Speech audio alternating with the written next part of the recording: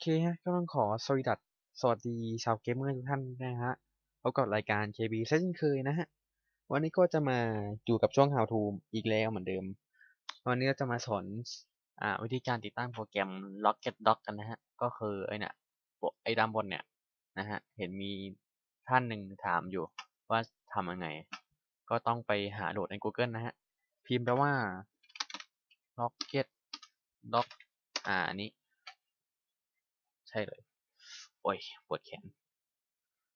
นะฮะก็อันนี้ก็ดูตามสภาพว่าจะเอาเวอร์ชันไหน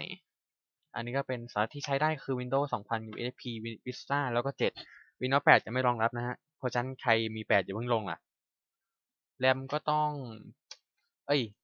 อันนี้คือหน่วยของมันต้องใช้10เมกขึ้นไปนะฮะส่วน CPU อะไรพวกนี้ก็น่าจะได้หมดนะฮะก็โหลดปั๊บโหลดมาเปิดเลยแล้วก็ปรับภาษาโอเคปั๊บก็อันนี้ผมลงมานะก็ลงให้เสร็จเรียบร้อยนั่นแหละแล้วมันก็จะมาเป็นอย่างนี้แต่ว่ามันจะมีให้นิดนึงคือมีอยู่4 อันคือตรงช่วงเนี้ยแล้วก็มีไอ้ขีดอันนี้2 อันมั้งที่เหลือก็วิธีการใส่ก็คือลากแล้วก็ไปใส่อย่างนี้ถ้าอยากออกก็ลากออกอย่างนี้นะฮะง่ายๆใช้ง่ายอันนี้ก็จะเป็นคลิกขวาตรงช่องเขียวขาวเนี่ยปั๊บจะเป็นการตั้งค่าต่างๆก็ลองอ่านดูฮะง่ายโปรแกรมนี้ใช้ง่ายอยู่โอเคแล้วคลิปนี้ก็ขอลาไปก่อนนะฮะสวัสดีครั